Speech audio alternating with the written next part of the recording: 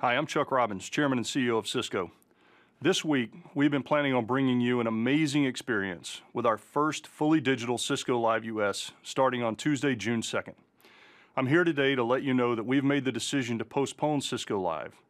This decision was a difficult one to come by, given how badly we want to connect with you, share what we've been working on at Cisco, offer you both technology and leadership insights, and celebrate as we always do. But in light of recent events and the turmoil happening across the United States, and with some of your feedback, we feel this is the right thing to do, and that is something we always strive for at Cisco. Right now, people across the U.S. and the world are dealing with so much pain, frustration, and anger, and many of us need time for space and healing. Whether it's to support your families, friends, and colleagues, or simply time for yourself, we want to give you space this week to go do what you need to do within your own organizations and communities. We look forward to hosting you for Cisco Live soon, and we'll be coming back to you in the next few days to announce our new dates later in June. For the past 6 months, we've all been navigating the global health crisis of our lifetime, and this has changed everything we do, the way we interact, the way we stay apart but yearn for connection. Many of our businesses have changed from physical to virtual, to remote workforces.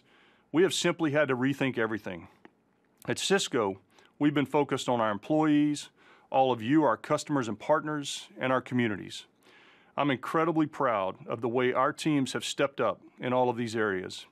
And I'm particularly astonished at what you all have been able to accomplish as the world moved to digital at a pace we never could have imagined. Today, we find ourselves facing another pandemic. Not one that is new by any means, but one that we must confront.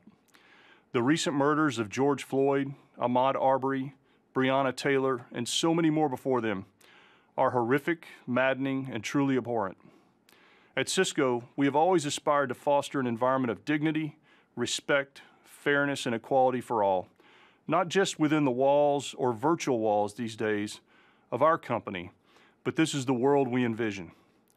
We recently unveiled our new purpose, to power an inclusive future for all.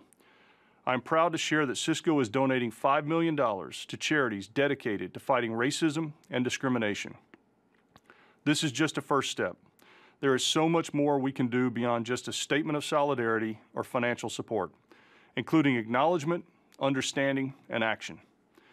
Thank you for your support and for your trust.